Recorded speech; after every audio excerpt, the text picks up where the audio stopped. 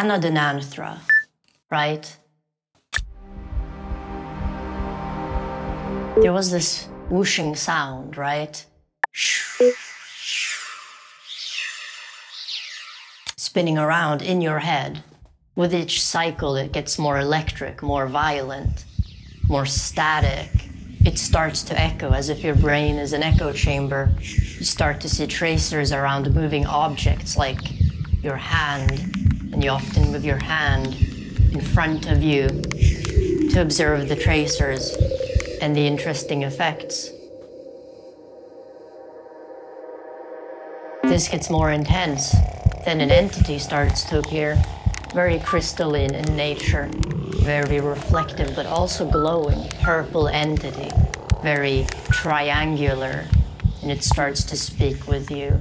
It starts to insert thoughts into your mind, and you start to sense this buzz, this buzzing inside of your head, and it keeps getting louder and louder and louder, more intense. There's a sense of vibration, as if every single atom in your body is starting to vibrate violently.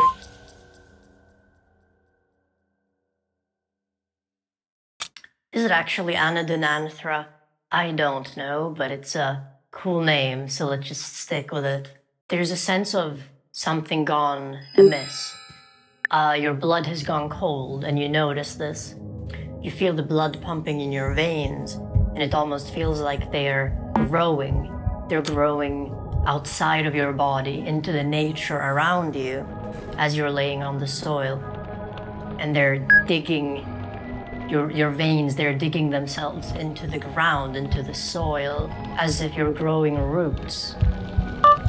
And as your heart is pumping, you're contributing to the earth, you're contributing to Mother Nature with your heart. Every single beat of your heart pushes your self, your essence, your soul into the nature around you, as if you were joining it, helping it, becoming part of it. Your body was finally fulfilling its true purpose, assisting nature. Very strange sensation, something that can't really be interpreted in the normal state of consciousness. There was no shaman. There is no shaman. All there was nature guiding you. As you grew your roots into nature, you didn't need a shaman anymore to guide you. There was no shaman that was guiding me in this weird forest that I found myself in. Truly very, very, very strange.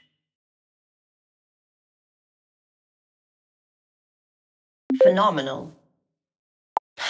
So what is the moral of this story specifically, Pulsating veins, emanating this strange liquid metal, dripping out from your own pores. And they make these beautiful, lush, long, reverberated, ethereal sounds from within. It was incredible. It was... So what's the moral of this story? Did I already say? Terence McKenna said that schizophrenia is a catch-all phrase for states of consciousness, states of mind that we just couldn't understand yet. And to a large extent, I think it's true. People living in a world of twilight imagining, who cannot hold a job, living on the fringes, imagining their made-up realities with their own value systems relative to both themselves and to the world around them. Western societies have very little inherent culture of exploring consciousness. For that kind of stuff, you have to go elsewhere. And it makes sense that that's the case. It's because systems are fragile, and they, the people controlling the system, they know that the system is fragile and they want to continue staying on top, controlling the system. So it is dangerous if people start exploring their own consciousness and try to impose new value systems that excludes their greed. One day, a lady in her 30s was seemingly out of candles for her cabin. She went to the merchant square looking for candles, and a candle seller is something that she found, luckily. Store was open. Well met, the candle seller exclaimed to the lady. I got the perfect candle for you.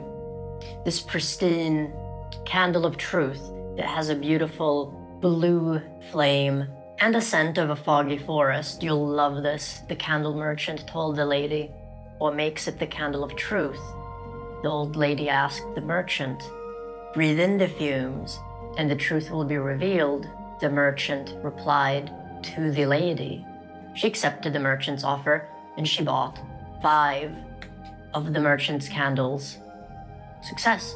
She also bought some treats for her 7 cats that she had. A lonely evening for a lonely lady. It's true.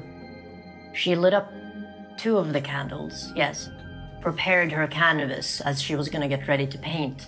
Painting was very cathartic for this lady, very cathartic for her sadness.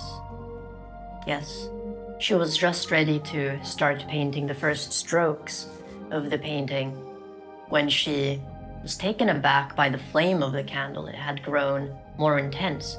The colors sharpened. It was as if her clarity was increased. She started sensing the scent of the candle. Very nostalgic, very comforting. She looked at the blue flame. It had purple undertones, as if it was a portal in space. It was very, very beautiful. Enchantingly pretty, she thought. She looked at it. Very captivating it was. Stared at it for longer. Bewildered completely. The background started being blurred, out of focus for her. She started seeing patterns emerge in the background. Slowly, the flame started speaking to the lady. It transitioned from a simple flame to an entity that was there in the room with her. She was no longer alone. It captivated her entirely. The feelings of loneliness bid farewell to the lady. As the entity that was conjured by this candle started speaking to the lady, she finally started interpreting the first messages. The flame, it told her,